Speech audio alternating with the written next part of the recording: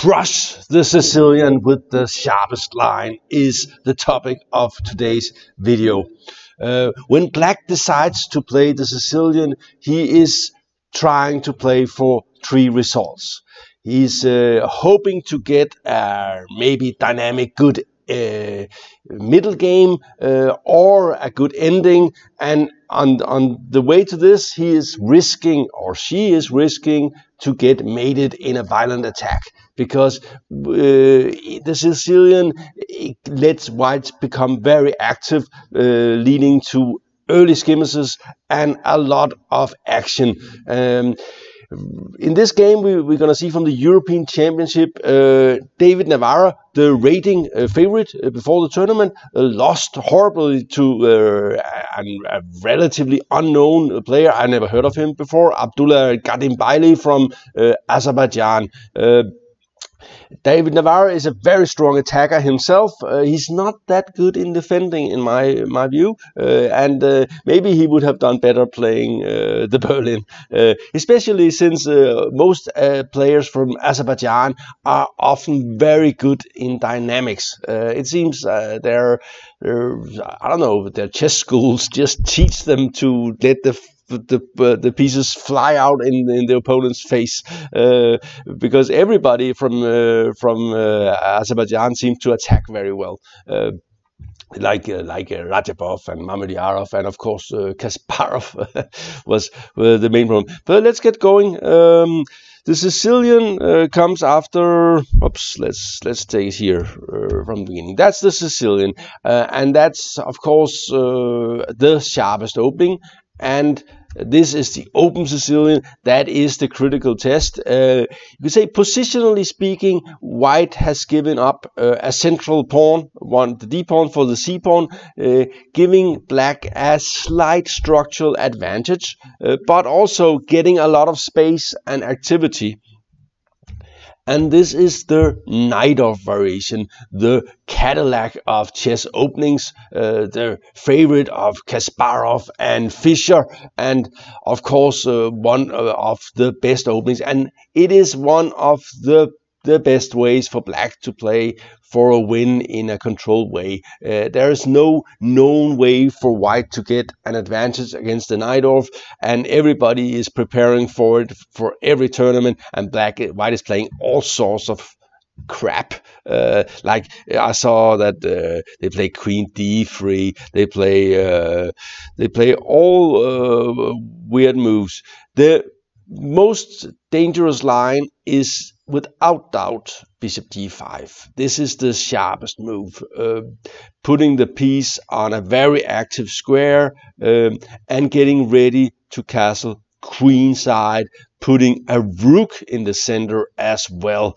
So this is the critical test, and this is what I don't like about the Knight-off, because I think if white goes something like Bishop E2, G3 or something, then black is fine, and it's interesting position, and there's something very sympathetic about black's position. But after Bishop D5, everything becomes very concrete, very aggressive. White will typically also follow up with F4, and immediately all sorts of sacrifices are in the air. The main line here is E6, and after something like this, you can go for the poisoned pawn variation. A lot of theory there. There's also just the main line with Bishop E7. There is the Pologievsky, which I think is now refuted, and so on. There are a lot of lines here, and a lot of things to think about. Knight BD7 is very popular these days. It was also recommended in a book I got, and it's basically why black is waiting. Maybe he will not play E6. Maybe he will play E5 immediately, or maybe he'll play even G6, and the knight often go to this square anyway. So black is celebrating, and black is ready to take back with the knight on F6, avoiding the dreaded double pawn.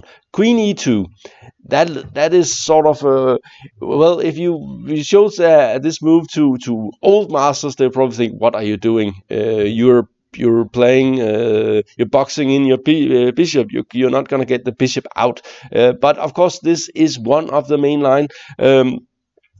The thing is, the queen is on the same diagonal as the king, which might come in handy when knights jumps all over the place, and white is ready to do this next move, casting queenside. h6, that's part of black's idea.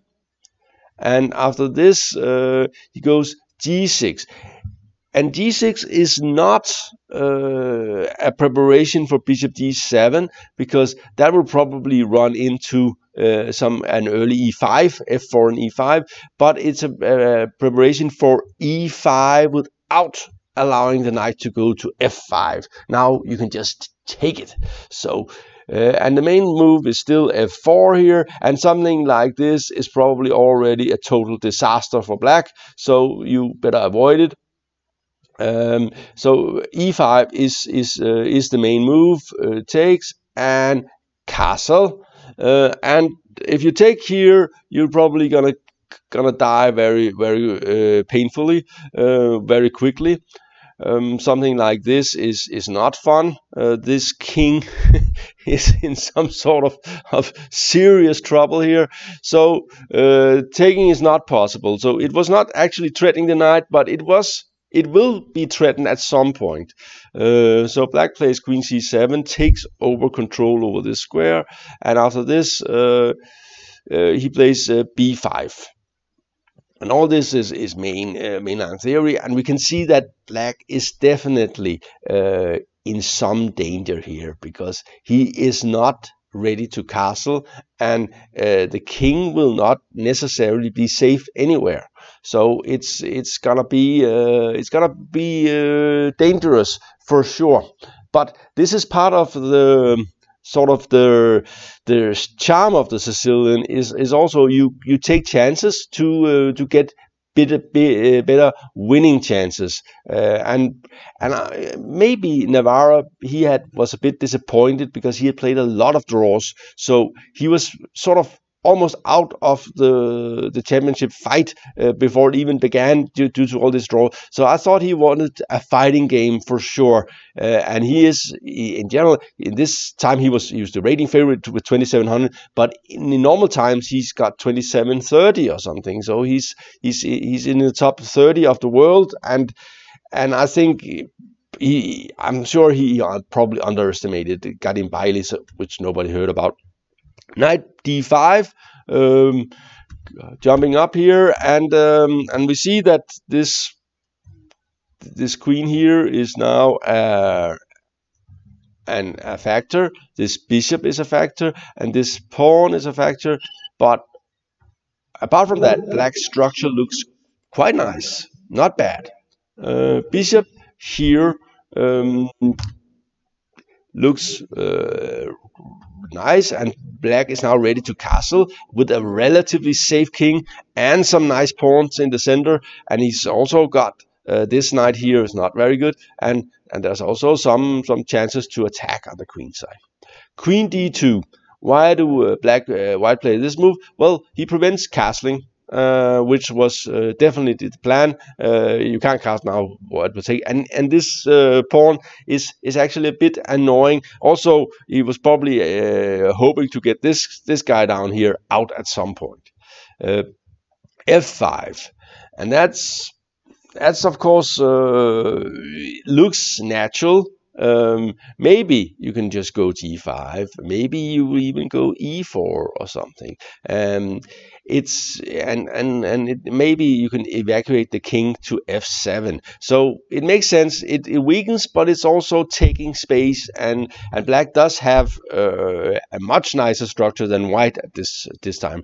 But it's white to move, and here comes g4, and this is how you're supposed to play when the king is out in the open like this. You don't play too much about material. You play about what's going on here. And of course, this is a dangerous position for black, who has to be very careful what he does. And the most sensible is maybe this move. I'm not sure this is best, but it looks, the computer, I think, prefer something else. And here, I think the best move is bishop d3, and something like this looks like natural move. I think actually it's theory with sort of an unclear position. But this is what you have to endure if you play the Sicilian. This is what you get. This is how it's played. Your king will be in danger, but you'll probably have some chances to counterattack and some structural advantages. Instead, white played d5, preventing black from taking d5, but that looks a little bit weird. I don't know. And here, I think a natural move would be something like knight c5. Just getting rid of getting some pieces out, and getting ready to play this move, which would definitely improve black's structural feeling a lot. Instead, black played this move, which is a little bit dangerous. It's very ambitious. Maybe you're looking into this. Maybe you're looking at this pawn. White, of course, plays this move, and White's play is very simple. He's going to take over the open files and attack. Especially this guy down here is in some sort of danger. Bishop f5. It's also a natural move. Maybe the king can stay on the queen side, and we see that if white exchanges this one, then maybe this knight was not so bad on b6. Queen e2 makes a lot of sense. It's on the white square. White expects to attack. Also, it does threaten this move, which is not so easy for black to meet. Because sometimes you take this one, and you take this one, and you go here if, for instance, after king d7 or something. Okay, king f7, and here comes a shocker, and I'm sure Navara didn't see this, and that's a problem, and that's also why it's dangerous in the Sicilian. Even though if you're a very good calculator, and Navara is definitely a good calculator, you will overlook things in these very sharp positions. And here white has a great move, which it looks like everything is covered, and then comes knight d4. And it's of course all about this square down here, and of course this bishop here is in serious circumstances. Take, and now it's time to really be careful. Play something like rook e8 or something, queen c4 maybe, I don't know, but definitely not what Navara did here. And it's well, maybe it's easy to understand why you can make a mistake here. A computer, of course, is not confused in these kind of positions. It just calculate everything to the end. Navara was not able to do that. Knight d5, and here it's white to move, what to do, how to attack. And I'm sure a guy like Gadimbayli, he's probably not very good in, for instance, the ending. But in this kind of position, I think he's very good. And I think most young, promising players would be good in this position. That's also why I would never ever play the knight off against a guy like Abdulla. That's simply, it seems impractical to go for something so sharp when you can just try to outmaneuver him in a more positional way, even though he will try to attack, of course, because players who does this are always attacking players. You can make sure of that. So here comes the idea, knight f5, and it's opening for the rook. It's opening to this, and especially this pin in the d file is a big problem. So he takes, and even though normally black is a pawn up, there's two big features in this position. There is the d file, and this clumsy bishop, and then there is this king here. We'll make that yellow, which is a bad king. It will not be easy to defend that king, for sure. This bishop will be attacked. This pawn might also fall, and then the king will be bad forever. It needs some sort of a cover. Queen d3, very natural move, attacking here and attacking here and forcing this move. And here comes another unpleasant move, Queen b3, not taking on f5, which maybe was also good, but this is definitely the problem. And we see that the king does not have a good square. There are checks everywhere and so on. King go here, and the other rooks joins the action. We see that this king will not survive, and basically, even though black has good pieces, 3 passed pawns in the center, the bad king decides the outcome, which often happens in the Sicilian. Queen b6, and a lot of things win here. This move is nice. I especially like that if he takes with the king, then comes this move, and it's made in one move. So the king cannot take. What to do then? There's checks everywhere, so it's not so easy. He played king h7, which makes sense. Now the check here, you take, and then and we see this. There's this X-ray. So here it's white to move. Which move would you prefer for white in this position? And this might be difficult for some players to see what to do here. So I'm just gonna show you rook c5, and I really like that move. It breaks off the attack on f7, and it opens for the queen to join the action. So the black's queen is cut off, and white's king is in the making. Bishop e5. Here, I think the computer says it's made in 5. If you take here, instead he played the much more human move, Queen a3. Makes a lot of sense. Kind of like it too. Threaten to take and mate. Rook e6. Just to defend, you can of course take anyway. Here there is, and he does. Yes, there is a very nice move for white as well. And if you know you're not gonna play for material, why not always look at do you remember I told you about Baburian's rule? Always look at all captures, all knight moves, and all checks.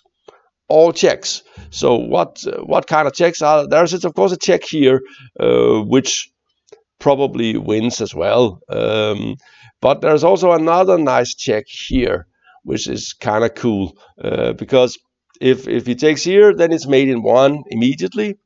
This is kind of nice. And if he takes with the queen, then there's not much cover here, so you cannot go in between that one. So you have to take here and go back, and it's mate again. So that's a nice mate. Instead, but I think Abdulla is forgiven for just playing a strong move here. Rook a6, bishop takes f5, and here black resign. After something like this, I think he will be mated very quickly. There's just no way you can survive this at all. So a great game by Abdulla, Gadimbayli, and of course a huge loss for David Navara, that always plays the European champion and always never wins, even though he's often the favorite. He is a very strong player. He has a style that should suit this kind of tournament well, but he runs into this kind of defeats, and That's it. It is very dangerous to play this, and if you play the knight off, you have to be prepared for this. And white is gonna go after you and after your king, and you might lose in 20 moves. So this is the problem with the knight off. Also because theory moves very fast in the knight off. After bishop d5, of course, white has had to study a lot. A real lot. I remember I got a book by John Nunn. It was this thick about bishop d5, and I got that book 20 years ago, I think. So nowadays, with the computers playing against each other, there's going to be a huge amount of theory. That does not mean that you cannot have a theoretical edge. It just means that if you're going to play this, you have to work. You have to work a lot. You have to, for instance, go through all the games with the knight off every week when trick arrives, and see if there's anything bad happens that you have to repair or something. By the way, after this move, white has a lot of options. Another pretty dangerous move is bishop c4, which then after something like this, you probably have to take here, and that looks extremely dangerous. So this is, you can also play this, but then this is a little bit scary looking for white. I kind of like this move. That's because playing e6 already looks suspicious. White might take it with the bishop. Anyway, this was Crushing the Sicilian. This was DM Talks. Thank you for watching, and I hope to see you again soon.